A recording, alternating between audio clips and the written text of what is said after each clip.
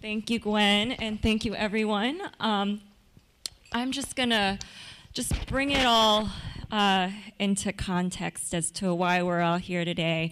I think Sabrina, Cynthia, and Rebecca all really laid a great foundation as to why we need to have cost of care conversations. And I'm going to talk a little bit about how we can do that as advocates. And before I do that, though, I just want to share a story, my own story, about why I feel so strongly about this. And some of you may be aware of it or have read it because I blogged about it on the NPAF website. But about a year ago, I had to have a procedure done. It was something that had to happen quite quickly, so I didn't have a lot of time to prepare. But given my role here and everything I know about healthcare costs and surprise medical bills, I wanted to know whether or not my doctors and the anesthesiologist were all in network.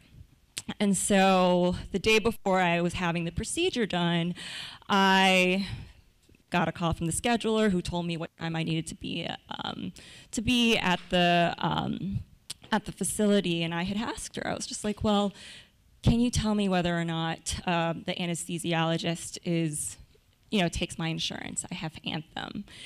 And she didn't know. She couldn't tell me who the anesthesia group was. Otherwise, I would have tried to do that research on my own.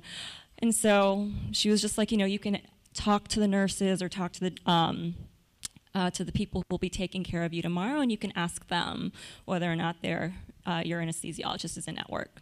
And so that's what I did. I showed up the next day when I was supposed to. First person I saw was the intake specialist who, got my insurance cards, all my IDs, and all that fun information. And I had asked her, I was like, do you know if the anesthesiologist is in network? She made a couple phone calls, and looking at her watch, she was just like, you know what, I don't know, but you can ask the nurses once you go up as they prepare you for your procedure. And so I was like, okay, and this is something I had to get done. So went upstairs, I put on my hospital gown, I got hooked up to the IV, I had blood work done, and I asked the nurses. It was just like, do you know who the anesthesiologist is and whether or not they're in network? And they're looking at each other and, like, we don't know, but we'll find out. And so I was like, okay, feeling a little bit more optimistic. They came back and they were like, we don't know. But if you have a billing issue, you can contact our billing office. And I was like, oh, okay. And they're like, oh, but the anesthesiologist is going to talk with you, right before your procedure, and you can ask her at that time. And so, meanwhile, I still don't know who the group is. I don't know who the doctor. I think I asked for the doctor's name, and I couldn't remember it, but had poor service inside the hospital, so I couldn't really Google who it was and whether or not they accepted my insurance. Anesthesiologist finally comes in, and I was just like, do you accept Anthem? And she was just like, well, yeah, we do. And because she's like, I have Anthem, and I had a procedure done here, and my partner administered the anesthesia, and I didn't receive a surprise medical bill. And I was like, oh, okay, well that's a relief. And thankfully she was right. But that whole experience was just incredibly frustrating. I don't know why anyone could tell me, other than the anesthesiologist, and only because she had anesthesia from her own group and had my insurance company. Like, she was the only person who could say whether or not I was in network or out of network. And for me, that just begged the question of, how is this the process, or how is this, what it is right now? And there really needs to be a change. One of the nurses, when I had asked the question, she had said, I had never been asked that before. And I know so many of you who I've spoken to who have had your own experiences with surprise medical bills all know now to ask whether or not a physician or a certain group or a certain therapy is either covered by your insurance or within your insurance network. And so for me, that just, regardless of being nervous about that procedure and just that experience altogether, what that really hit home for me was just how we need to improve the system. And I think the way we do that is to equip people like you, with the right questions and the right resources, so that not another nurse is saying, I've not been asked that before.